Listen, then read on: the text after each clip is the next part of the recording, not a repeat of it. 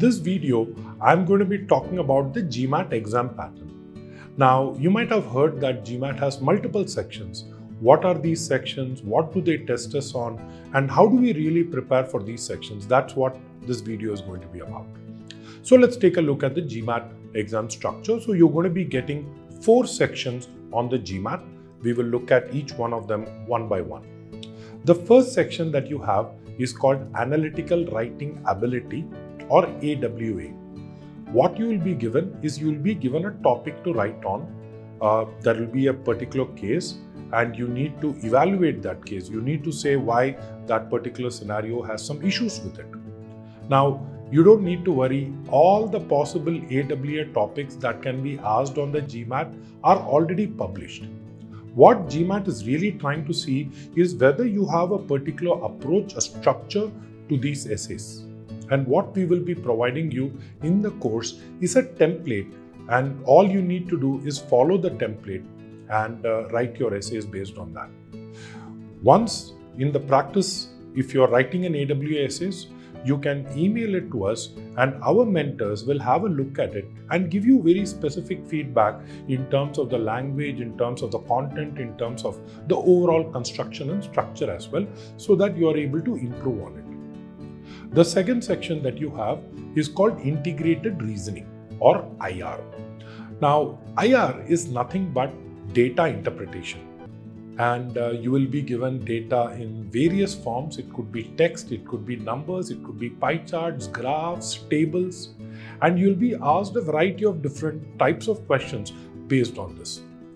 All of this will be provided to you when you look at the Integrated Reasoning section in the course. So we will go through all the question types. We will tell you how to handle each one.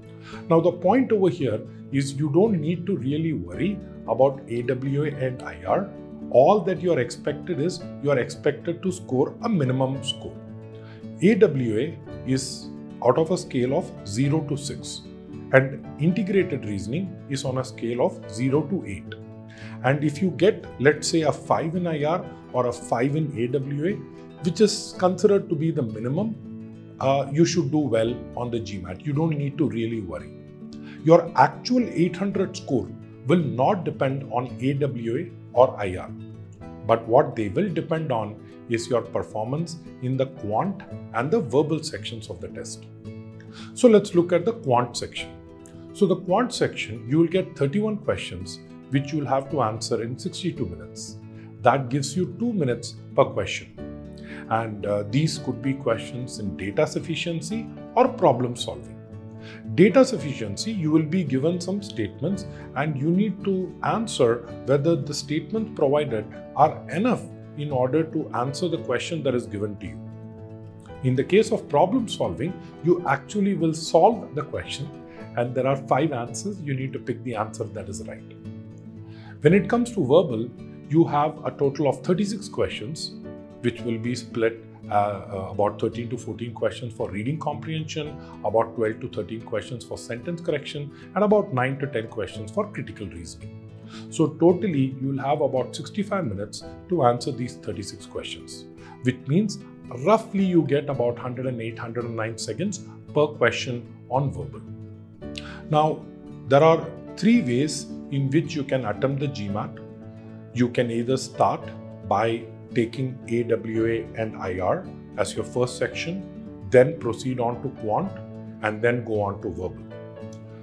But there are also other options available. You can start with verbal, go on to quant, and then continue with IR and AWA. There is a third option where you start with quant, go to verbal, and then get to IR and AWA. Now, which of these 3 approaches is the best?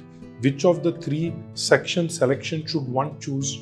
Well, these are all things that we will get into a little bit more detail when you start taking actual mock tests, and we will have someone who can look at what have been your performance across various section starts. And based on that, we could probably arrive at what could be the best section selection order for you. You don't need to really bother. I have had students who have scored very high in each of these section selection orders. So you don't need to really think that, if I pick one particular order, I may end up scoring low. It depends on your comfort level. Are you someone who's strong in quant? Do you want to really start off with your best section, in which case the second order, which is starting with quant and then going on to verbal, could be a good way, because you start off the test with a lot of confidence. On the other hand, I've also had students who have said, well, let me start off with verbal because that's the section where I need to be at the top of my game, and then I can, figure out how to do quant and the other sections. There have been some people who have actually stuck to the first sequence and they say, well, let me get a little bit of my brain buzzing, let me get momentum by solving AW and IR before I get into quant and verbal. So there are pros and cons of each of these orders. It's something that you will eventually have to pick before the day of your GMAT. The GMAT itself can be taken either at home or at a test center close to you. Now, what are the factors or what are the differences between these two types of tests, or these two ways in which you can take the test? Right now, there is very little to differentiate both these types of tests, like whether you take it at home or at the test center, largely the same. But there are some factors that you need to consider. The first factor that you need to consider is availability of test spots at a center that is close to you. Many of these test centers can get booked a few months in advance, and it may be hard for you to actually pick a slot. Whereas if you were to take it from home, you should be able to book a test within 24 to 48 hours. You will be able to get an open slot and take it at that time. The other thing that you need to look at is the way the proctors work. Now, when you go to a test center, the proctor is sitting outside, and you can actually call the proctor at any time and he can help you. In the case of an online test, before the test starts, the proctor will want access to your laptop to ensure that everything is as per, that there is no way in which there could be potential scope of cheating on the exam. They may want to have a pan out to your whole room to see if everything is fine. And once all is okay, your test at home will start. So the way the proctor interacts is going to be different. There is one more factor that you need to consider, and that is the scratch pad that you get. So on the test center, you will be given a scratch pad and you will be given a marker pen. So you cannot do your rough work over there. In case you end up running out of the scratch pad, you just need to raise your hand. The proctor will come in and replenish it. In the case of taking it at home, there are two ways in which you can do your rough work. One is there is a virtual whiteboard provided to you in the exam screen itself, so you can do some calculations online.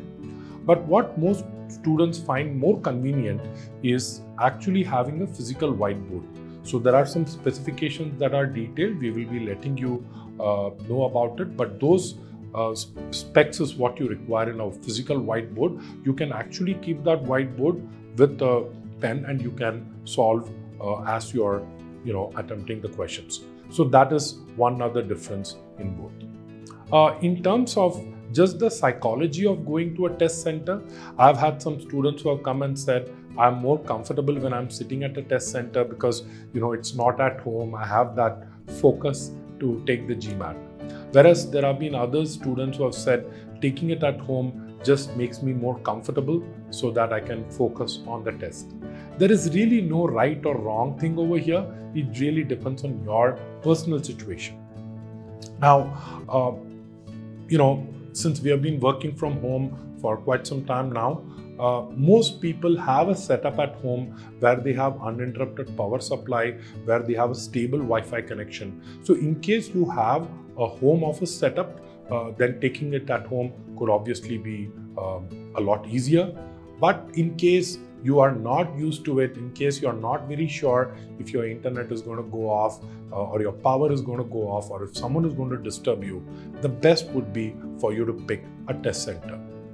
Again, I'm going to remind you that at the end of the day, which format you take should not really matter to a large extent on your final GMAT score. In the next video, we will be getting a little bit deeper into understanding how GMAT scoring actually happens.